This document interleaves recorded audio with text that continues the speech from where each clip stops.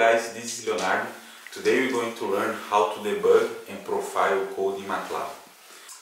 The objective of debugging is to help you to find bugs in your software. In Matlab you can add breakpoints.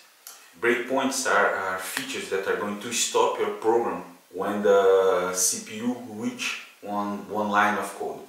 And then from that line you can step into or step over your program to verify how the flow of the program is going. When you are in debug mode, you can inspect variable values and you can export those values, the state of this function inside the workspace. Now about profiling. Profiling is a tool that Matlab allows you to show how the function is evolving with time. It helps you to know how to improve the performance of your function by giving you a list of what the function is doing, the subfunction calls, the number of times that an inner function has been called, and his time.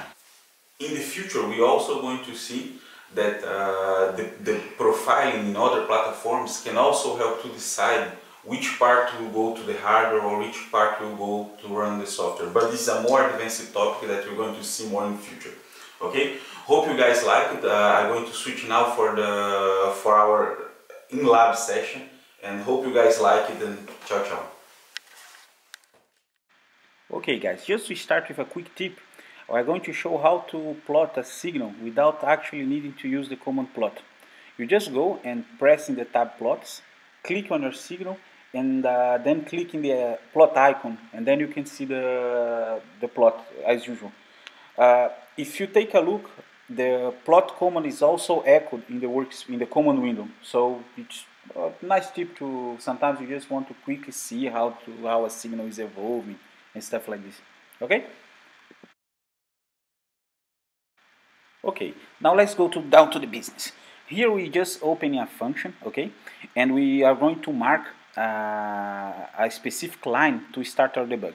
So at the line 5 we mark to debug, and then we execute our function. Then during execution the CPU will stop, and when she reach the line 5, and up to this point we can say that we are in the debug mode. In debug mode, all the variables used by your function or program is going to appear in the workspace, which is really useful because you can see what the program is doing and which values it's calculating and putting into your variables. Okay? Another modality of breakpoint or debug methods is that you can also add a condition. I mean, you can say, CPU, while you are executing this program, if certain condition become true, in this case if curval is bigger than 0.5, stop the program and enter in debug mode. So let's execute the function, and voila, that's it. And you see, when curval is bigger than 0.5, the program is stopped.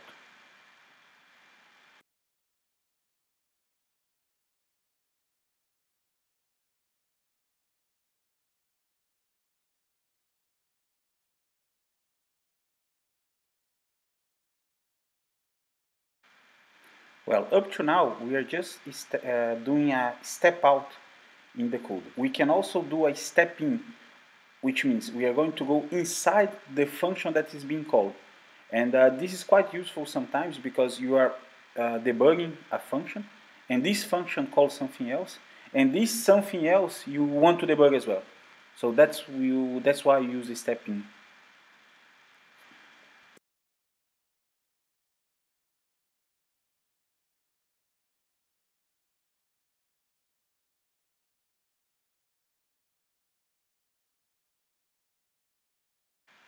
Okay, now let's see another important point.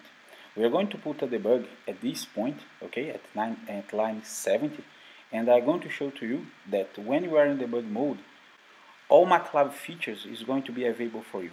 For instance, at this point we're just plotting the variable pools, and we just to see what we have inside. Okay, this is a quite nice capability and can help a lot to debug your program. Now we also want to plot, for instance, the result of an FFT function. This is going to be one of the subjects, one of the projects that we're going to do later. We're going to create a DTMF decoder. So here we're just analyzing and see, for instance, by the way, this is the digit 1. Have, for instance, 2 peaks in certain frequency spectrum. Okay, now let's try to answer a different question.